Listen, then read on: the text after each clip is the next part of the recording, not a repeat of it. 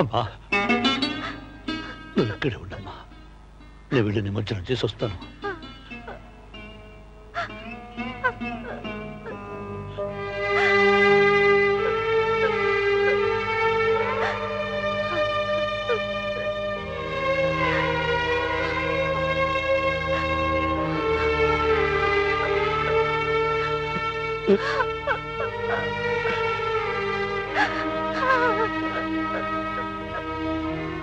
ఎందుకమ్మా ఏడుస్తావు? నేను ఎప్పుడే వచ్చేస్తాగా.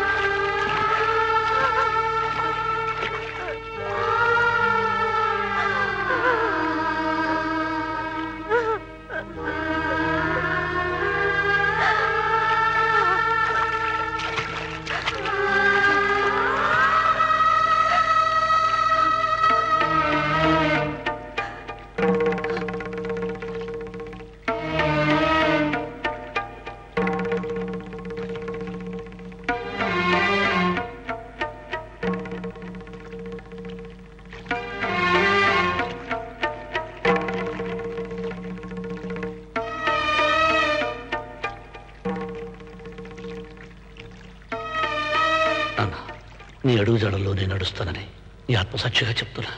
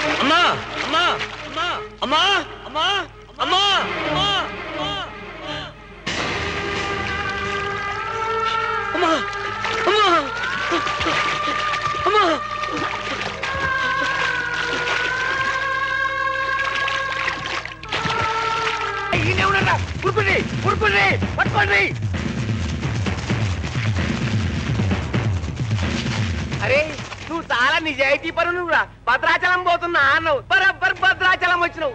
తోడేళ్ళని చంపిన అన్నావు, మొదల్లాగా సమజ్ గాలి. ఆ భాస్కర్ రావు గారి ఇంటికి పోయినాక అప్పుడు సమజ్ అయింది తోడేళ్ళని నరుకుడు అంటే ఆండి నరుకుడు అని.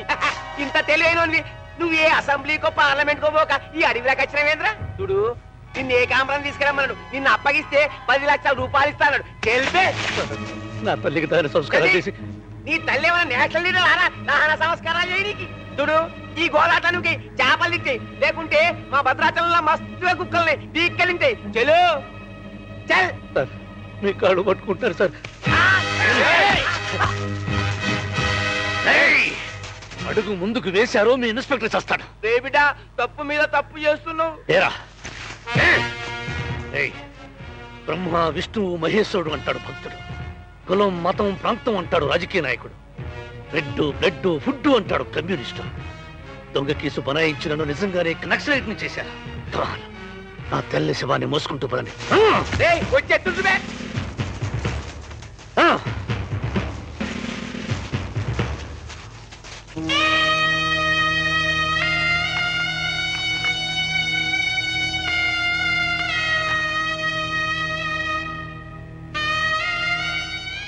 మీ వాళ్ళను తుపాకులు పొజిషన్ లో పెట్టుకోమని చెప్పు. చెప్పు పెట్టుండ్రి. ఒక పోలీస్ ఆఫీసర్ చనిపోతే ఎలా గార్డ్ ఆఫ్ ఆనర్ చెప్పి తుపాకులు పిలుస్తారు, అలాగే వాళ్ళని చేయమని చెప్పు. కానీ పోలీస్ కాదు కదా. పోలీస్ కాకపోవచ్చు, కానీ పోలీసు కంటే ఎక్కువగా పేద ప్రజలను కాపాడిన ఓరుగంటి సీతారామయ్య భార్య, నేలను నమ్మిన బడుగు బలహీన వర్గాల వారి కోసం నేల కొరిగిన మహనీయుడి భార్య, ఎన్కౌంటర్ పేరుతో ఎంతో మంది అమాయకుల్ని చంపిన ఆ తుపాకులు ఈ త్యాగమూర్తి కోసం ఒక్కసారి పెరిగితే ఆ పాపం పోతుంది. కనివ్వండి, గగన సేవలో ఉన్న నా తండ్రి ఆత్మకు తన అడుగుజాడల్లోనే కొడుకు నడుస్తున్నాడని తెలియాలి. ఆయనకు వినిపించాలి శబ్దం. కల్చమను, కల్చమను. సావధాన్! కందే చెస్! Salami chess! కందే చెస్! బాజు chess! Load! aim 90 degrees! Fire!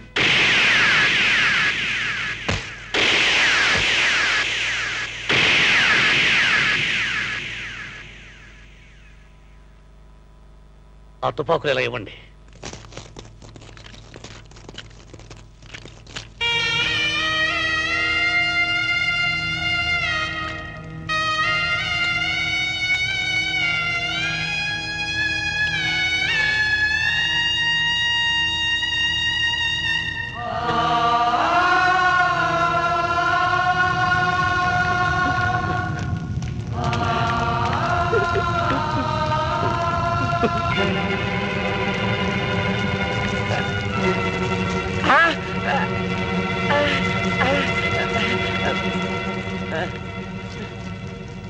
మీరు వెళ్ళిపోండి.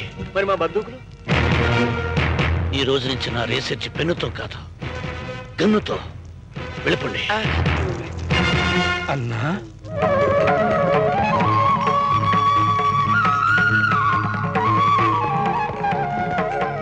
మా గూడానికి రా అన్నా. మీ అందరినీ సస్పెండ్ చేస్తున్నాను. సడన్ గా వెనక నుంచి అటాక్ చేసింది సార్.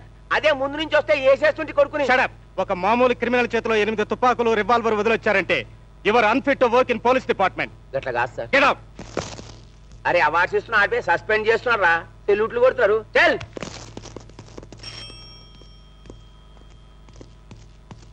అశోకన్ రమ్మను. Yes sir. Mister Ashok, you are posted in Palakurthi out post. Go and join immediately. Yes sir. Anti Naxal squad DSP Ramakant head quarters లో ఉన్నాడా, క్యాంప్ లో ఉన్నాడా? అలాగే, అరగంటలో వచ్చేస్తున్నా. అయిపోయింది. నీ చెక్కు 2-3 రోజుల్లో వచ్చేస్తుంది. అటెక్కడికి? ఇటు పద. శవాన్ని అనుభవించడంలో ఎంత ఆనందంరా నీకు. నిన్నేరా అలా బిత్తర చూపులు చూస్తావరా తప్పాళ మహోడ. ఆకలి కడుపులో ఉండాలి కానీ కళ్ళలో కదరా. అడుగు, అట్ట కడుగమ్మ వాడిని. తప్పాళ్ళ కడిగినట్టు కడుగు. పసిబిడ్డ ఆకలితో చావకూడదని, నా చావు దాన్ని దిక్కులేదని చేయకూడదని నీతో గడిపే 5 నిమిషాలు నరకం అనిపిస్తున్నాడ్రా. ఇన్నిసార్లు నీ పడగది వైపు నడిచే బదులు ఒక్కసారి శ్మశానం వైపు నడిస్తే సరిపోయేది. చెక్కొచ్చిందని, అది నీ దగ్గరే ఉందని తెలుసు కూడా ప్రతిసారి ఏడుపుని కోపాన్ని దిగమిగుకుంటున్నాను. ఆడదాని అవసరం ఉందనుకుంటే నాకు తాడి కట్టి నీ భార్య చేసుకో. అంతేగాని ఒక పుణ్యాత్ముడి ఇల్లాన్ని వెలయాలిగా బతికించుకో. ఏంటే పెద్ద పతివ్రతలా కబుర్లు చెబుతున్నావు? చెడిపోవటం నీకు కొత్త, చెడగొట్టడం నాకు కొత్త. రావే.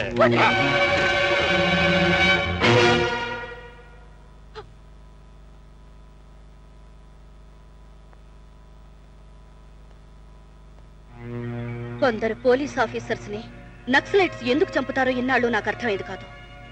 ఈ రోజు అర్థమైంది. రేపు నిన్ను చంపితే నువ్వు చచ్చినందుకు ఇచ్చే నష్టపరిహారం కోసం నేను రాగిణిలా నీలాంటి ఆఫీసర్ దగ్గరికే వెళ్ళాలి. అప్పుడు అతను నన్ను పడగదులకు రమ్మంటే నా బ్రతుకు ఇంతేగా.